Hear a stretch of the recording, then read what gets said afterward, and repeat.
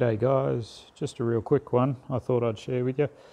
I have necked these cases down from 308 down to 260 Remington to fit in my lovely TRG 22 that I have, and I've found a couple of boxes of Lapua 308 brass that was a hell of a lot cheaper than factory 260, so I thought I'd neck it down.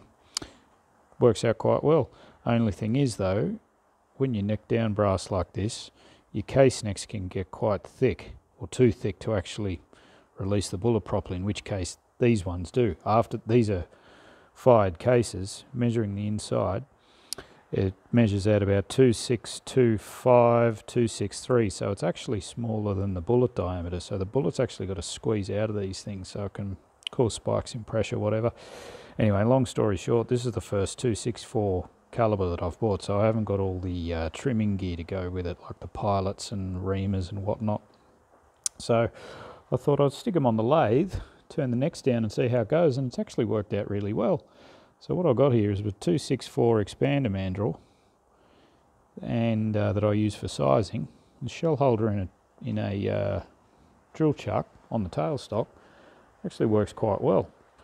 The mandrel drives the case, and it just kind of self-centers in the shell holder there, and I've got all my zeros and everything set, so I'm hitting the same spot every time. Works out a treat.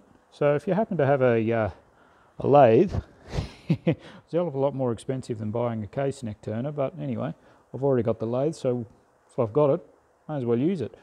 That mandrel's dialed into about 2/10, so it's running dead true, so no worries there, but yeah, I'll show you how it goes.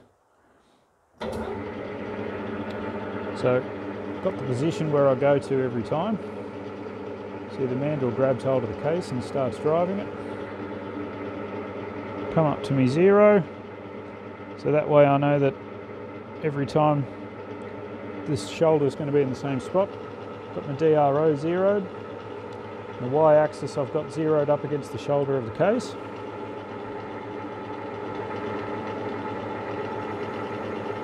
And just get cutting. Excuse the dodgy camera work. I'm trying to machine a case with one hand and hold a camera with the other. And then once I get close, switch over to my DRO, come down to zero, bang,